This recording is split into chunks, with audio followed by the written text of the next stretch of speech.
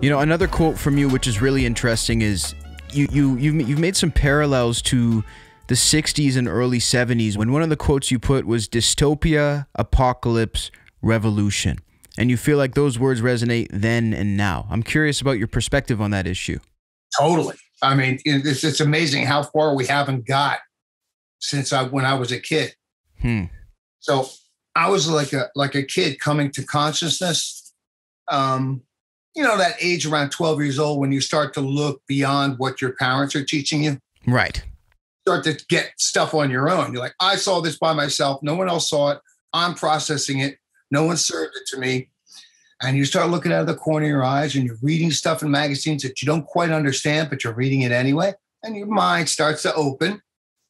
And we could see, you know, just on the front page of the papers, I could see some of what my parents told me, that the country was going through all kinds of, it's like civil war almost. Yeah. You know, there, you know, between 1965, I think 65 and 72, there was a riot in this country there were more than one riot, huge televised riot every single summer. Insane. Yeah. I mean, it's just way more than now, you know? Yeah. So it looked like, and we had the Vietnam War, and the kids looked crazy to the parents. The parents were like terrified because the kids looked nuts. Right. You know? It's like all these middle-class white kids that were given all this stuff in the 50s and 60s that should have been like paying their parents back and going, oh, we're good boys. They were like freaks and running around. Green hair. Right. And the black community was mad. You know, they were really, really angry. Everything was going on. And certain factions of these people were pulling together. Middle-class white kids were going in with the poor black kids in school.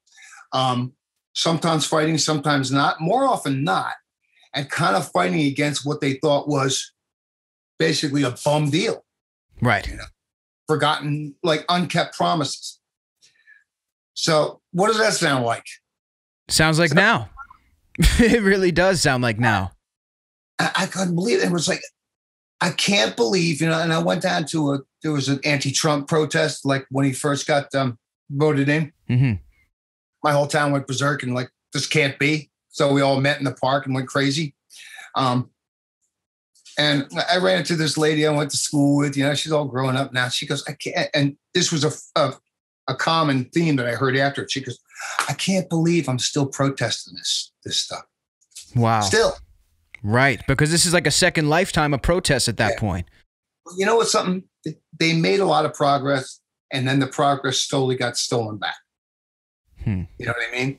Absolutely. There's a lot of cultural progress. People got a lot closer together than when I was a kid. But on the fringes, kind of off to the sidelines, under the radar, there are people who want to basically stop being fair. They don't want to be fair to everyone. And, you know, it's like I was saying on the record, you know, at that time, the difference I see between the two times, the major difference in musically I saw was that in the last dystopia, when they were screaming apocalypse and dystopia and disaster, just like they are now, I thought the old one had a better soundtrack. Couldn't agree more, honestly. I mean, hey, we're talking the Beatles versus like mumble rap, you know. Yeah, I mean, you had like the Beatles, Jimi Hendrix. Insane amount of music, and the music was coming out and sounded like the time we lived in. Right. You know what I mean? They were talking about stuff that was right in there. You just jump on it. The rock and rollers, rock people and music people, rhythm and blues as well. They weren't afraid to take from that modern feeling, even if it was paranoid and weird, and put it in their pop song. Right. I think what we got now is a bunch of people that are a little bit like, I don't know if I really want to go too far out on the edge because of my career. Mm-hmm. And there's a bunch of different things going on that weren't going on back then. One is rock and roll, and that old rock spirit is now kind of grown up, and a lot of people depended on it for their only living, and they had kids and whatever. For whatever reason, they didn't jump in on it. You know, like I thought when Trump got elected that every kid in America was going to lose their shit and write protest songs, but they didn't. Right. Well, that being said, do you think that could come? Do you think there could be like a creative renaissance, so to speak?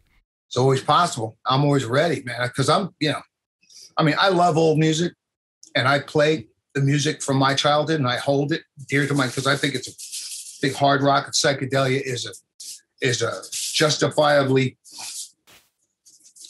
magnificent part of music.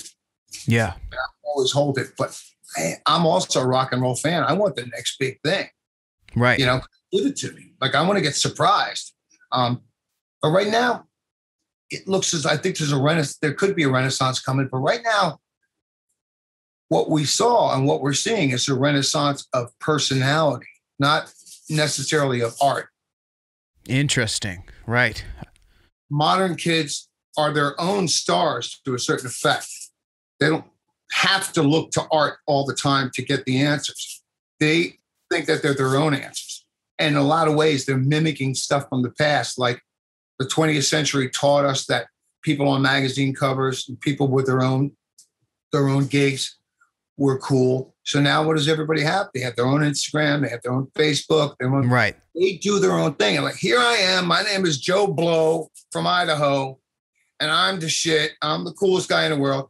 Here's my favorite song. It's like music is still there, but it's not like front and center art anymore. It's like, here's me. Here's what I have to say. And here's what I like. It's personality based. Personality based and word based more than anything else. Right. Everybody's talking at the same time. Mm-hmm. So it's hard to tell what's noise and what's not. Absolutely. And anybody knows. I think most people know this. Art takes a little time to grow on people. Yeah. To be interpreted. And I think that while there's a lot of art being made these days from a bunch of different people, I don't think the mass of people are taking the time to interpret it one way or the other because they're so busy talking to each other.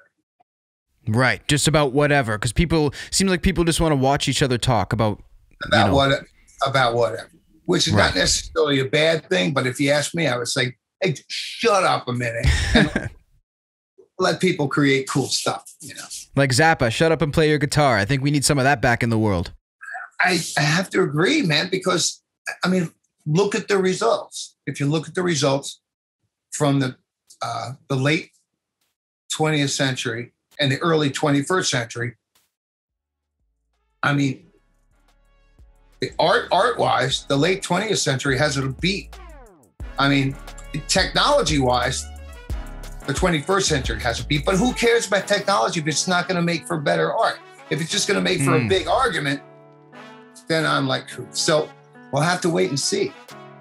That's a fantastic point, and I think that's really interesting. I'm curious to see what the listeners have to say about that one.